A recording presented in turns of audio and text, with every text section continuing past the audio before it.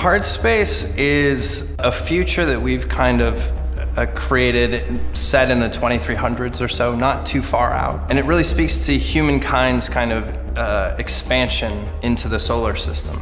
There's a company called Lynx, and they're kind of at the epicenter of this growth and this exploration and discovery phase for humankind, where they built these huge electromagnetic railgates, which connects Earth to Mars and a bunch of other planets and resource-rich environments. It allows these ships to travel back and forth. You're essentially playing a zero-G surgeon working on these ships, figuring out what makes them tick. And it's dangerous work, but it's satisfying work. So the player has two primary tools. They've got their grapple tool, which lets them move large pieces of metal or use it to sort of swing around the level as if they were Spider-Manning through it. And they've also got their laser cutter for cutting through pieces of metal. And both of these things you become super familiar with and you learn to master, but you can also, through the progression system, get add-ons for these tools or upgrades for them. Obviously, one of the main goals for the player is to become an expert and really just to overcome the challenges and the adversity of the experience.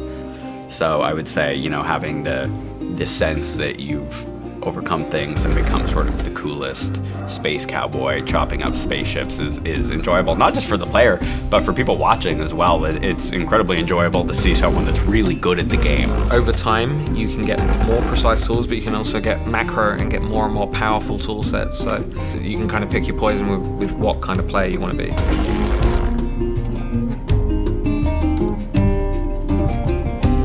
When it came time for us to design and develop the controls for this game, we knew it was going to be complicated for new players.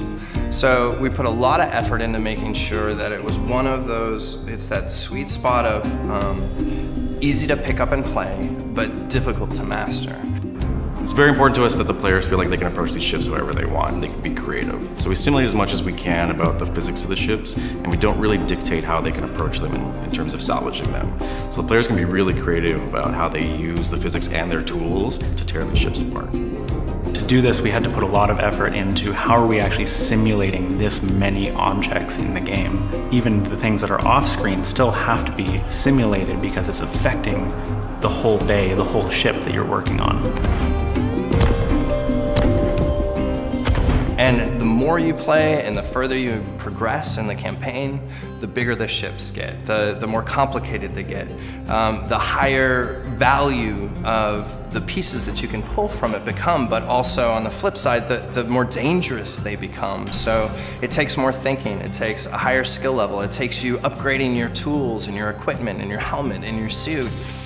The goal with this game was not to make, say, a puzzle experience, but definitely to make people feel like they're approaching similar problems in a different environment and from a different angle every time, so that they never fall into a routine, but that their routine job sort of delivers unique challenges and experiences every time that they go through it. So even if you're cutting up a similar type of ship, having the systems work in a different way, having elemental components interact in different spaces, is gonna force the player to approach things with a fresh lens every time. Totally, and like micro decision making is gonna vastly change the gameplay in a second, so you're not gonna get the same experience each time.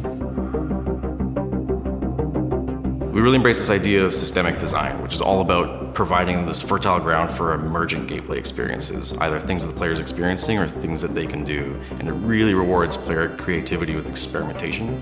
And that's something that we find really exciting. We've seen so many interesting strategies emerge and interesting scenarios emerge as people play this game, and we're extremely excited to see more as we enter early access.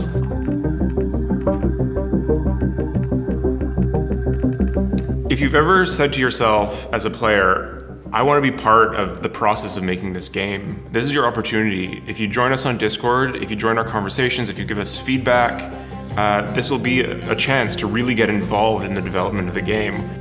For 4 years, it's only been our studio, essentially, that's played this game, and having the opportunity to open the doors for hopefully thousands of players to come in and start just getting more and more feedback. I mean, we think chopping up spaceships is cool with powerful tools.